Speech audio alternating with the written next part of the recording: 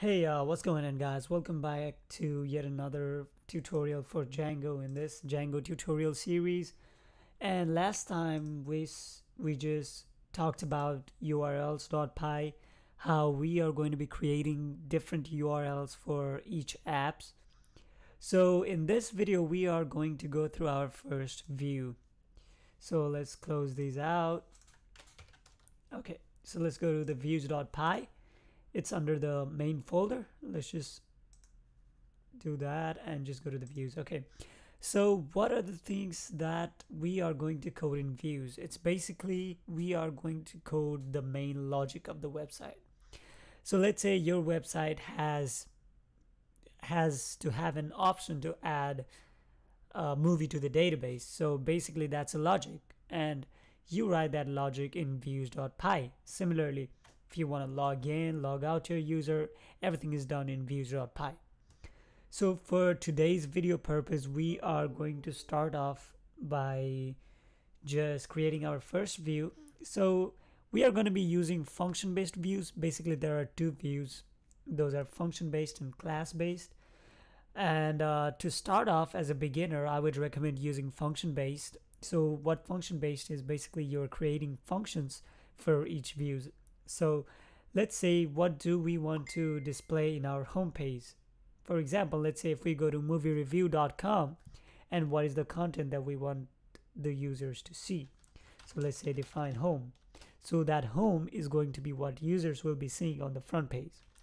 And every view that has to be viewed on the HTML has to go through the parameter request. And then let's just print this executed successfully. So okay, now that we have a view and we haven't set a rule to say that whenever we go to the home page, print this one. So this is only creating a function, and we need to call this function whenever we go to the home page. So that is handled by urls.py. So basic approach, you would go to the movie project structure urls.py and add it. But now that we have our own individual URLs for each app, we are going to urls.py inside main. So first, let's import views, because we are going to use this home function inside URLs. So let's say from dot import views. So basically it says from the base directory over main, just import all views from it. And these are going to define the URL patterns.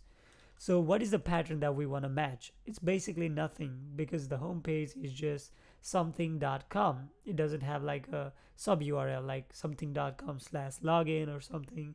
So it's going to be path, and these are going to be colon, give a comma, views.home, and we need to have a name so that we can call it out in HTML, and we just say home.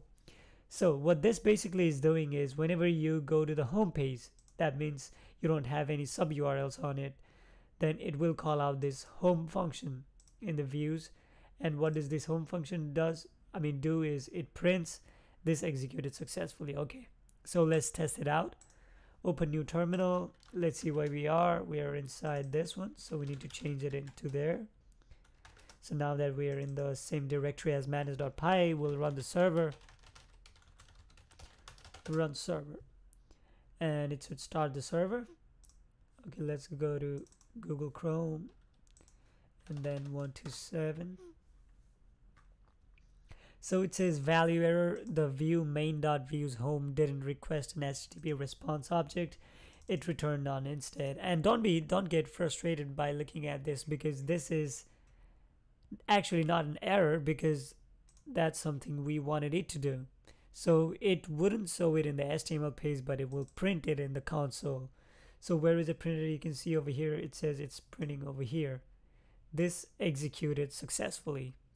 So this was to prove that, whenever you go to the home page that is 127.0.1 is to 8000, it will print this one. To make it more clear, let's give it a name saying print. And then we need to give a /, and then whenever we open it, it says page not found, because we don't have that URL set out. So but when we say print, it's going to say this error, but it's gonna print it out over here. There you go. So let me show you a real cool trick. So we'll first import Django from django.http, import http response, and then we'll say return http response, and then we'll write heading 1 hello world. So we'll just get rid of this and then try to run it. So it's going to show error because we changed the URLs, so it's set to nothing. Let's get rid of this, and as you can see, it says hello world. So this is just for you guys to understand that we are just setting it out as to HTML response, and this is not a practice to create the dynamic websites. It's just to show you guys that it's displaying in the real website. And for that, we are going to be using render to actually render the HTML templates. So that's it for the first video for getting started with views.py, and then we'll talk about views more later in the video. If you have any problems, I know this is getting frustrated because you will take some time to getting hang of it. And then yeah, I mean, if you are stuck in any of these things, just let me know in the comment section below. I'll try to answer all your queries. Until next time, thanks for watching.